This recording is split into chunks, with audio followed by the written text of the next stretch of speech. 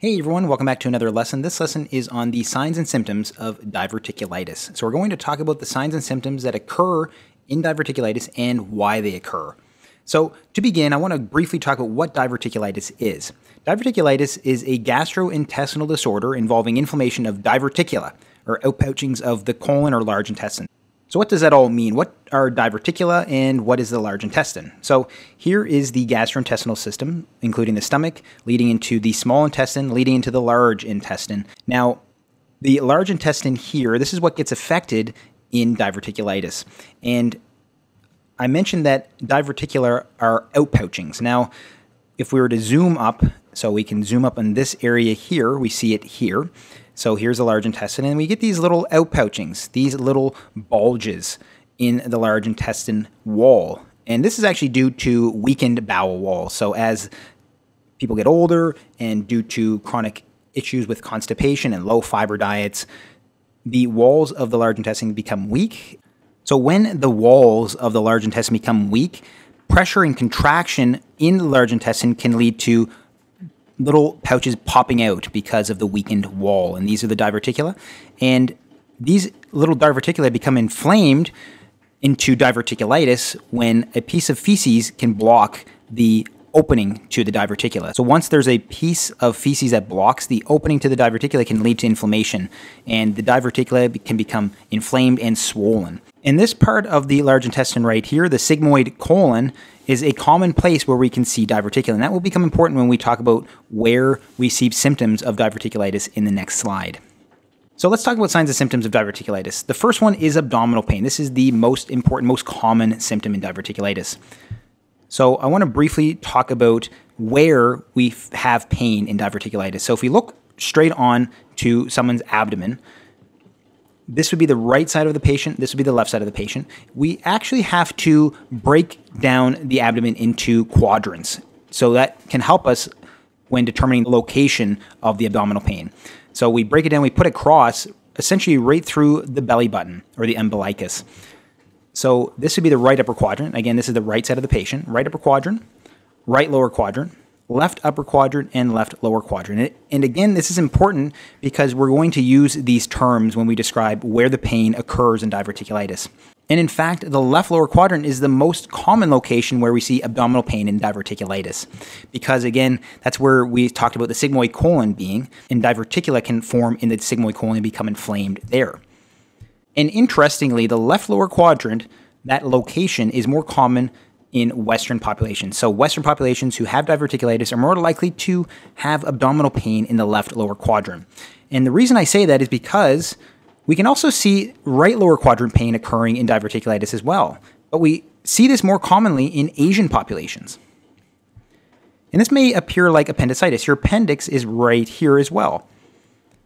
But it's more likely to be diverticulitis if the pain is lasting more than 3 days. So again, left lower quadrant is the most common location where we see abdominal pain in diverticulitis, and it's even more common in Western populations. And in the right lower quadrant, if you see pain there, it's more common in Asian populations with diverticulitis, and it can appear like appendicitis. And the pain is constant. This is a constant pain. And the pain may be diffuse. So although I talk about it being in these locations, it may look like it spreads up into other areas as well. So again, it's constant. And if you were to push on someone's abdomen in one of these locations, it can be tender, very, very tender. So again, it's constant pain and it's tender to touch. And the pain may be diffuse if it is a very severe case of diverticulitis. Now, the next symptom we're going to talk about with regards to diverticulitis is bowel habit changes. So bowel habit changes can either be constipation and or diarrhea. So there can be either constipation or diarrhea. Constipation is more common. Diarrhea can also occur, and there could be a mix of both. So we're going to look at the Bristol stool chart here in a moment just to describe what constipation is and what diarrhea is. So Bristol stool chart type 4 stool would be the normal stool, and then type 1 to type 3 would be constipated stool, and type 5 to type 7 would be the diarrhea. So with diverticulitis, you can see issues with constipation, so type 1 to type 3 on the Bristol stool chart. And then with regards to diarrhea, it can be type 5 to type 7. And in diverticulitis, constipation is more common than diarrhea, but you can have both, and it can alternate. So there's a change in bowel habits with diverticulitis. We can also see nausea and vomiting occurring in diverticulitis as well. This may be caused by the abdominal pain, so if it's a very severe case, it could lead to very severe abdominal pain and lead to nausea and vomiting. But what is really worrisome when we see nausea and vomiting in diverticulitis is obstruction. So it could be secondary to obstruction. Now, what is obstruction? So we looked at this image before of diverticula becoming inflamed and becoming swollen. Well, if the diverticula becomes so swollen, so it's a very severe case of diverticulitis, they become so swollen that it can actually block off the large intestine, that would be obstruction. So no passage of stool would occur and things would start to back up. So it would back up through into the large intestine, into the small intestine, and so on. And this can lead to nausea and vomiting. So it is an obstruction that can cause nausea and vomiting. So again, nausea and vomiting can occur in diverticulitis. Not often, but it can. And it could be caused by abdominal pain, but it could be caused by obstruction, where one diverticula, very large diverticula, becomes very, very inflamed and actually blocks off the large intestine, obstructs it. So no stool can actually pass beyond that point, and it leads to a backup and eventual nausea and vomiting.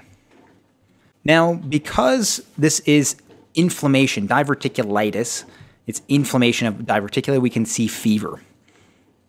So again, it's caused by inflammation. So inflammation can lead to a fever. We can also see where some cases there can be microperforations or even a larger perforation from the diverticula. So the walls of the diverticula are a bit weak, and if it becomes so inflamed, so enlarged, these little diverticula can actually break. A little hole can form and feces can actually escape from the large intestine. So you can get feces bacteria entering into the sites surrounding the large intestine. This can lead to infection and lead to a fever as well. So these are very severe cases. So you want to make sure that you catch these types of perforations where it leads to possible abscess or sepsis.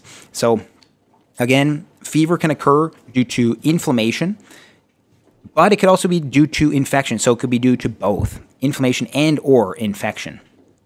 And then with the fever, we can also see a high heart rate.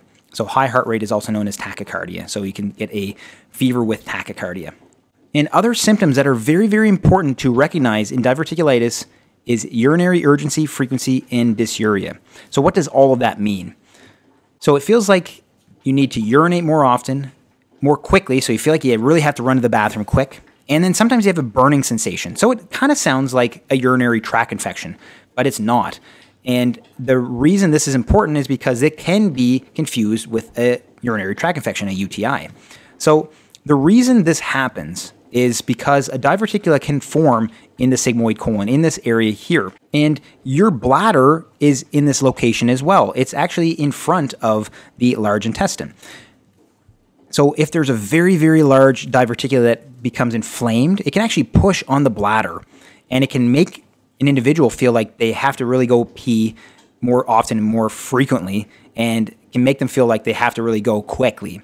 And it can actually lead to burning sensation as well. So this can be confused with a urinary tract infection if you were just to look at these symptoms. But when you look at the whole picture with a constant abdominal pain in the left lower quadrant or the right lower quadrant with fever and some of those other symptoms we talked about, changes in bowel habits. So then you can actually see that these symptoms, urinary urgency, frequency, and dysuria, are actually due to diverticulitis. So that is the reason. So very important to recognize this. Urinary urgency, frequency, and dysuria can look like a urinary tract infection if those are the only symptoms you see. But with diverticulitis, you're going to have all those other symptoms we talked about before. You're going to have that constant abdominal pain with possible fever and changes in bowel habits, and that will all tie into diverticulitis. So if you want more information on diverticulitis, please check out my full lesson on that topic.